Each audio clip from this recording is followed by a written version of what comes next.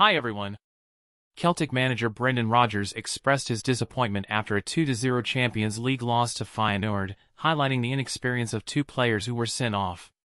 Despite the setbacks, Rodgers believed that Celtic had shown they could compete.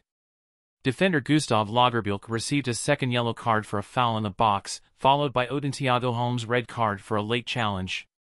Rodgers praised the spirit and mentality of the 9 remaining players on the field, who kept the score respectable. He vowed that Celtic would give Feyenoord a tough fight in the next match. Despite the loss, Rodgers emphasized the team's competitiveness and the surprise they had brought to the game. Thanks for watching, subscribe to my channel, bye.